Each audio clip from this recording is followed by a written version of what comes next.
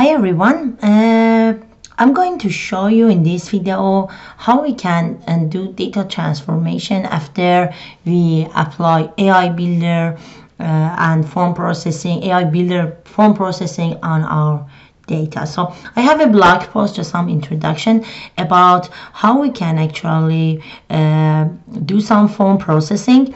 I have an evaluation form that I'm scan them and store them in a OneDrive, and then I'm use AI Builder with Microsoft Flow to kind of apply form processing to extract the fields in the form and then store it back to the folder in OneDrive. So that was a blog post that I wrote about a month ago, I think. Yep, that was in August. And there are two parts that actually I'm explaining the process of how to create an AI Builder and also how we can actually use the Microsoft Flow to kind of apply the changes. So the last part actually was, so if you look at the workflow here, the last part was actually we get the file from the OneDrive, then we use the model that we created using AI Builder for form processing, we parse we process the JSON, and then we store back the result into the OneDrive. So it's actually we get a result like this, or if I want to show you one of them, this is one of the actually result from form processing that I get. So I have a section evaluation comment. What is that? Session title, DAX, speaker name, result. So you can actually see for the other one that they have the same actually parts, so I can open different one so you can see that. For some of them, of course, it does not able to open the recognize all of the field, but for some of them is able. So these are the different things that I'm trying, and I'm going actually to show you that okay, we get the file like that, how we can actually analyze it. So now I get it, this is my OneDrive, I get a result like this, but still I need to use some data transformation to kind of help me to see that what is the speaker evaluation, what's the title of the session, and what's the speaker name. So in a short video I'm going to show you how you can use Power Query to kind of import all of these text and see that how you can transfer and see the real result over there. So before going through that, I'm just going to apply that one. I'm just going to import just one text to see that what sort of data transformation I need to do. Then I'm going to import all of them. So I'm going to work with this file first. So that's a evaluation comment was what is Azure Notebook, session title, Azure Notebook, and what's the layout. This is the result of the applying AI Builder on my data. Now I'm going to actually to show you how it's possible. So just close that one so I'm able to import it into the Power BI. I'm going to the just show you that where am I, not now. So I open my Power BI and I'm going to the edit query to kind of bring the data there and data transformation. Going to the CSV file. The file that I want is this. So when I bring the file, actually, you see that it's show it first of all as a CSV file, and it's asked me about what delimiter it should apply. So if I choose different one, you see that it still is a bit funny because it's considered, this is a one sentence, this is just one comment, but it's considered as a two separate row, which is not good because I want to have one file as a one row, not as a two rows, because I want to apply some data transformation. And as you see that if I choose different delimiter, it actually shows me kind of not really good. So what I'm going to do, so I think that there's a problem that actually by default Power BI is going to use the to convert it to the CSV file. So what I'm going to do, I'm just import it first.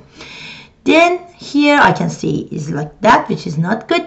So I'm going to actually to look at the source. So here is a applied space that I can see. So you see that it says that this is my file content that I'm get from OneDrive, and you see that by default it has been converted to CSV with a delimiter column and also the other. So I need to change that one. There is a function in Power Query named Text.FromBinary. So I'm going to convert the text that is binary type. So the file that I'm getting from there is a binary type that I'm going to change it. So I'm just copy the function here and I'm going to replace it with CSV1. So I just replace with that one and I don't need the rest here.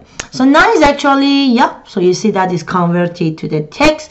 I'm able to convert it using two table, and you will see that actually if I remove the rest, it's actually become one table. And I can apply other data transformation like clean, transfer like clean to make it as a one. So this is the one that I want, because the rest I can easily apply other changes. So for example, I'm easily able to right click on that and set a split by evaluation column. So I said that I want to have a custom one, evaluation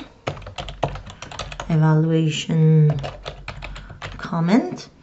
So the rightmost, or for example, based on the session title or based on that sign. So this can be different part. You can kind of separate it. So evaluation comment, what is Azure Notebook? So I can apply another one, split column based on the another sign that I have actually put there. So now that makes sense that why in there actually I do that. So now you can easily kind of change it to evaluation comment, comments or comments, and this one becomes session title and this one becomes speaker name. So you see that how is actually easy to change that. Later on you can just easily kind of replace the value evaluation comment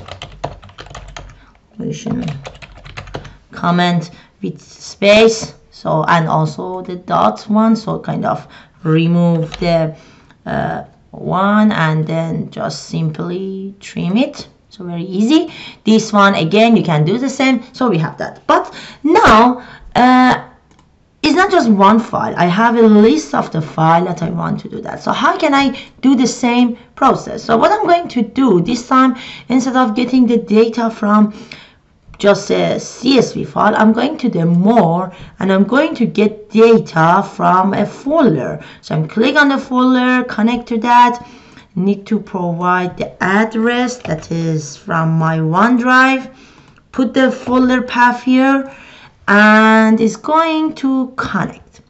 So by default you can use the combine and transfer data, but because it's going to convert it to the CSV file, again I get the same problem. So what I'm going to do, I said I want to transfer the data. I don't want that you do that. So here I have a set of the binary with some other information about the file, like the when the file created and the other, which I don't need the other, so I just need the content. So I'm going to click to remove other column. So I know that actually I have a function that helped me to convert my binary file to text. So what I'm going to do, I'm going to add a column, create a custom column here, talk it about the text or comments, whatever, or for example form content, better name, and then I'm going to apply this formula that is Text.FromBinary. This is the one that I get from Reza. He's really good on the Power Query functions, so it's kind of introduced that one to me. So I'm going to convert that. So easily I get the each comment, despite you see that some of them is a 3-line, but still I'm getting, because they are not loaded based on any delimiter. They are just considered as a text. So in this stage I'm able to clean the data, remove all of the things, so it's become really nice. Some more data transformation, trim and clean. Now I'm able to actually remove that one, and now I can apply all of the data transformation. So again, same as the previous one, I can split based on the column, So I'm going to set this a custom one. I want to separate based on the dash that I have at the leftmost one. So I'll separate the evaluation column. Now I'm going to do the same for the other one. That was again a custom at the leftmost with a dash here. So it's gone. So now actually I'm able to kind of remove the other part. So for example, I can say I want to again make it easier. We can do it by different way, but this is a way that actually I prefer to do that. So based on that, the list command, so I can easily remove this, put it comment. Here again I can do that. So a split, split is much easier rather than the other, or maybe column at the rest. Again is going to remove that. So I remove the column and I set session title and the last one. So you see that actually it's some using the functions there, I'm easily able to get the data and kind of easily do the data transformation here, and I'm getting all of them as a really good format.